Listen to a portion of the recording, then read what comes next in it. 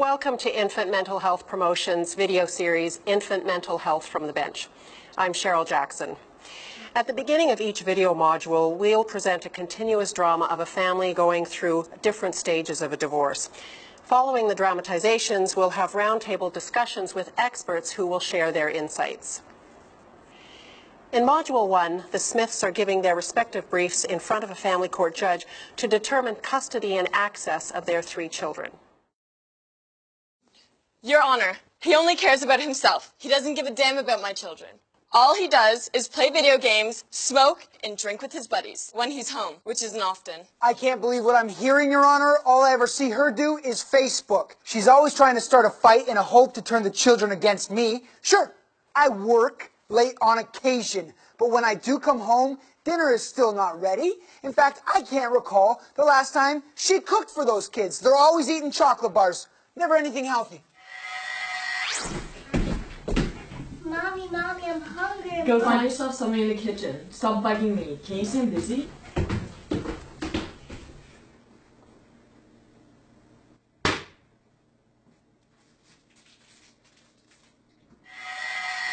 He has no idea, Your Honor. When I cook, he's never even home. And when he's left alone to take care of the kids, he's not cooking. It's our daughter. What kind of parent does that?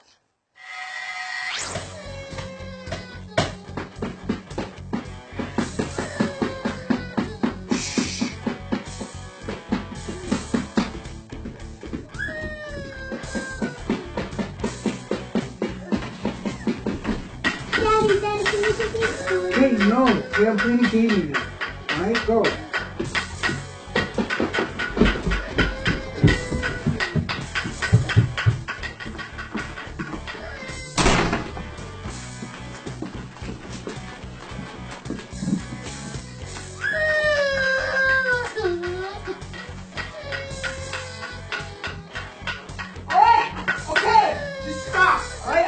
Okay, I can't handle this noise. I'm going to Brandon's place.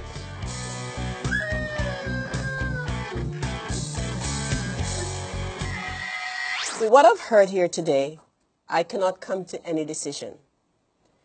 I will require further assessment. Has Council any recommendations to offer at this time? We do, Your Honor. The parties have agreed to a nesting arrangement and as well to have the children undergo an assessment. Very well then, agreed. We will adjourn and reconvene in 1 month's time. Thank you.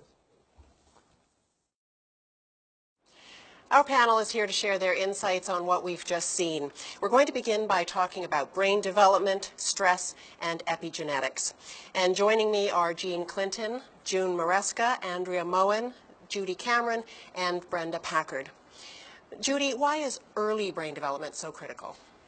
You're born with almost all the brain cells you'll ever have, and cells connect to each other. That's what they're genetically programmed to do.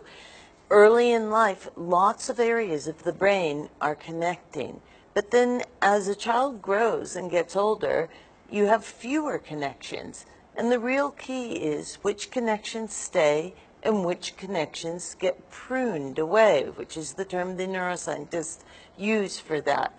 The ones that get used the most stay. So early development is when children are using their brains and governing what connections stay and what connections go. So how is that impacted then by persistent conflict in a child's home? Persistent conflict distracts the child from doing things that they might otherwise be doing. So let's say you have a very young child who's learning how to focus their attention on an adult and read emotions and expressions. If there's a lot of conflict and the child is distressed and doesn't know what's going on, they won't spend as much time learning to evaluate emotions and expressions, and they won't be as good at it. All right, Jean, what about in a situation where there is high conflict in a child's home between the parents? What impact would that have on a child? Very intense and negative impact on the child.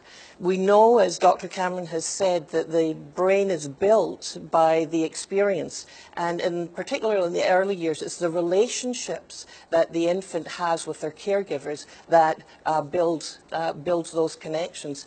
So we know from science that even when babies are sleeping and parents are arguing, when those kids have been studied in the machines, their brains are acting differently if they're living in a high conflict situation. So we now are seeing the impact of high conflict even when children aren't experiencing it directly. What does that do? As Dr. Cameron has said, the stress pathway, the way that you deal with conflict later in life, the learning pathway, all of those are being wired in the earliest years. And if the energy is being sucked up by paying attention, is this dangerous? Do I have to listen here? Then other areas of the brain are not going to have the same access to learning. So toxic stress, that's unbuffered stress, high conflict, major impact on children's brains, even when they're sleeping. When you're in a relationship with a caregiver that's warm, responsive, we would call it psychologically minded maybe, but when you have someone who is able to soothe you, help you deal with that stress, then that stress is less. Judy, when kids are exposed to conflict on a regular basis, constantly, how does that influence gene expression? It'll change gene expression. Every time a brain cell fires, it not only sends a message, but it expresses genes. Many people think that you're born with the genes you have. How can you change genes? Turns out you are born with your genes, but only some of your genes are regulating the function of cells. The genes that are expressed are doing the regulation. So if you change which genes you're reading, then you're going to have different signals being conveyed in that cell. So stressful life experiences are going to change which genes are utilized by that brain cell and are directing the function of that area of the brain. There are multiple ways then that you're getting effects of stress on the brain. You're changing connections, you're changing gene expression, you're changing the secretion of hormones that regulate stress responses, and you're changing how the child sees the world. And so what gets activated when the child is looking at the world changes. Are those lifetime changes? They are lifetime changes, and they have a very long-term impact. If you look at the child's mental health or physical health, when they're much older, 50, 60 years old, there's a big impact of early life experiences on function. Can you describe some of that? Yes, there's been some very good work called the Adverse Childhood Experience Study, or ACE study. And what you see is that children that have had a lot of adversity early in life have a higher probability of having mental health problems like depression. They have a higher probability of addictive disorders. They have a higher probability of diseases that we don't even think have to do with the brain. So they are more likely to be obese, have diabetes, have heart attacks. Early adversity has an effect on how the brain and the body operate, and that's sustained throughout the life. We've been talking about consistent conflict in the home. Jean, I'm wondering what happens when the conflict, how do you determine whether it's consistent or not, and how important is that? In infants, they're not talking yet. So oftentimes judges ask, well, how will I know that this infant is being affected by the constant or even episodic conflict? And so how infants express themselves, their physiology, eating, sleeping, learning how to crawl, they're the things that get interrupted. So a baby who becomes apathetic, not responding as well to facial cues, becoming more irritable, failure to thrive, meaning not even growing, and just I have seen infants who really are depressed. They are just so withdrawn. So even before the development of language, the body, these things get embedded, as Dr. Cameron is saying, and they remember, not necessarily with words, but it gets embedded in there. Andrea, how might a judge use this information to inform decisions that they have to make or case conferences? Especially decisions judges have to make, we have to be very careful about what we bring into the courtroom. Because normally we are only supposed to pay attention to what we hear in the courtroom, and that would include experts. The difficulty is in family law, I think in most courts across the country, we don't have experts that come in to tell us these things. So from my perspective, it's really important that we learn about these things so that we can apply them. In the court that I deal with, it's custody and access, and of warring parents. It's usually serious custody access because they can't make decisions themselves. And so when I go and hear these cases or do case management, I bear in mind the things that I have heard and learned about the brain when I'm thinking about how the children, where the children are going to live and what circumstances they're going to live under. So this has been important information for me as a judge. June? Yeah, I would agree that I think that education of judges is critical in this. We need to understand how babies, infants, toddlers react in situations of high conflict so that we can address those kinds of things in our decision making and in the orders that we impose. I think one of the problems, though, that I see in our system is that it's a very adversarial system.